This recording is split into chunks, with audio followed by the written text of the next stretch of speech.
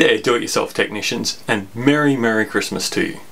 Today we're going to talk about protecting your portable devices. It's always important to protect your devices, but never more so than this season when you tend to be on holidays and there's more people around, sometimes some kids that aren't part of the family you hang around with normally.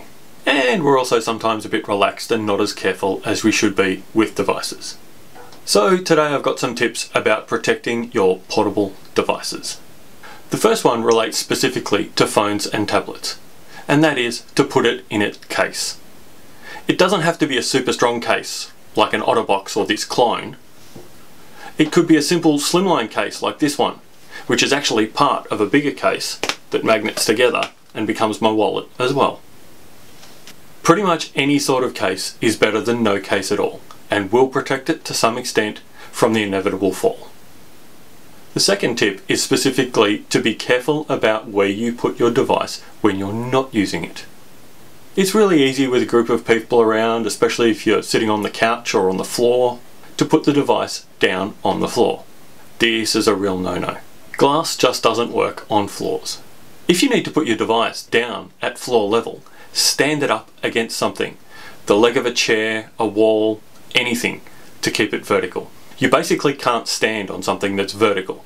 It may get knocked over, but it should survive falling its own length, especially if it's in a case. For laptops, I like to lean them up against the wall like this, or maybe even a chair leg. The other option is if you're stuck in the middle of an empty floor, is to open it up to 90 degrees and stand it on its side. Basically anything so it can't be stepped on.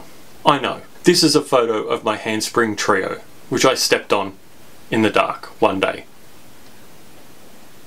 I'm still sad.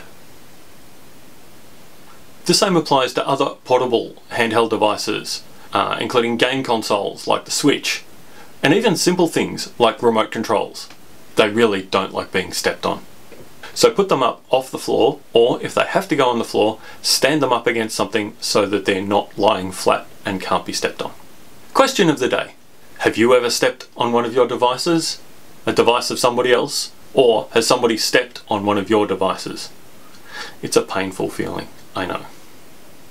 The Tech Doctor exists to help you master your own technology. Learn about the technology, protect yourself from the bad guys, and fix it when it breaks. If you're on YouTube, there's some older videos you may not have seen before here and here. And if you click on the logo down here, you can subscribe to the channel and click the bell to be notified. Thank you so much for watching. Have a great day and a Merry Christmas and a safe and happy New Year. And I'll see you on the next video. Bye bye.